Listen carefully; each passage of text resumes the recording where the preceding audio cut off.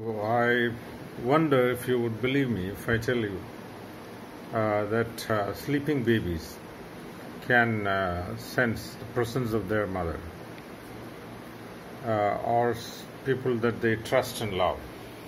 Recent research at various universities has proven that the child's heartbeat and other vital signs, including BP, shows a pacifying change or positive change when the mother is proximate to the baby, even in sleep.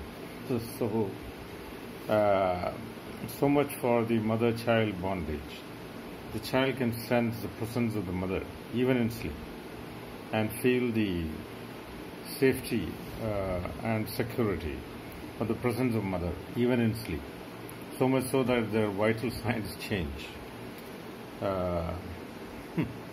Rather surprising, isn't it? Thank you very much.